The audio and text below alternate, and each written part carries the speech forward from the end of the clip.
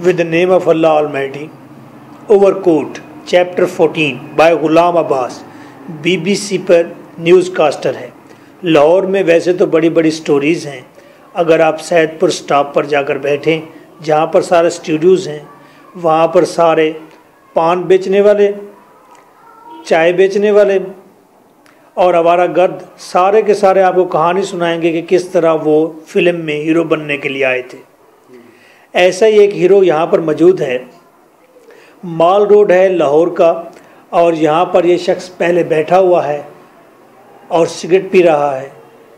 बेहतरीन नफीस ओवरकोट इसने ज़ेब तन किया है और स्कार्फ गले में डाला हुआ है। इसने हैट पहना हुआ है, स्टिक उठाई हुई है। लगता है बहुत ही एलीट क्लास में से कोई शख्सियत है। और फिर ये आवारागर्दी करता हुआ, मुख्तलिफ शॉप्स में झांकता हुआ, किसी जोड़े के पीछे चलता हुआ आखिर एक्सीडेंट का शिकार होता है। जब इसे हॉस्पिटल में ले जाया जाता है और इसकी ओवरकोट को उतारा जाता है तो नीचे इसने कुछ नहीं पहना होता और फटे हुए बनियान होती है इसकी, तो इंतहाई अफसुर्दा हालत में होता है। तो ये एक दिलचस्प करैक्टर है। सेम लाइक ऐसा ही कभी कभी मंटू भी लिखता है कि यहाँ पर एक हंगामा है पाकिस्तान के अंदर, और एक शख्स जो है वो गंगाराम के मुजस्मे को ऊपर थूक रहा है, जूते मार रहा है और जूतों का हार पहना रहा है।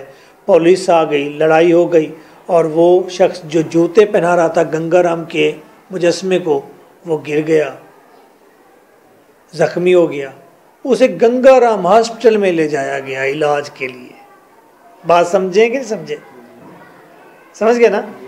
अच्छा, सामने कुछ था, डिज़ायर कुछ थी, शख्सियत कुछ थी, हकीकत कुछ थी। ये कहानी है। आइए 4 क्वेश्चन है इसके। What was the appearance of young man in the story overcoat? Overcoat 2011 में यंग मैन की खदोखाल कैसे हैं, यंग मैन की अपीयरेंस कैसी है, उसकी शक्ल सूरत कैसी है, लिबास कैसा है। What is his appearance 2002 Chapman कि यंग मैन की अपीयरेंस कैसी थी, शक्ल सूरत कैसी थी। Answer, the young man was decorated with shining hair. Young man के डेकोरेटेड शाइनिंग हेयर थे, चमकते हुए, वो फ्लटर करते हुए, महकते हुए बाल थे, साइड बन्स, उसकी बड़ी बड़ी कलमें थी, ये कानों के साथ कलम रखते हैं।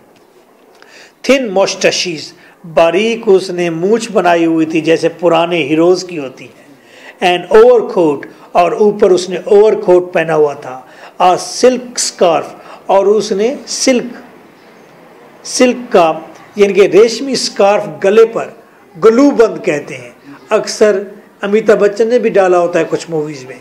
गलूबंद गले पर उसने बांधा हुआ था। आ फ्लैट हैट, और फ्लैट हैट पहना हुआ था, सर पर एक हैट रखा था। And a stick in hand, और हाथ में एक बारीक स्टिक थी। ये फैशन था उन दिनों का। ही वॉज लुकिंग डिसेंट, वो डिसेंट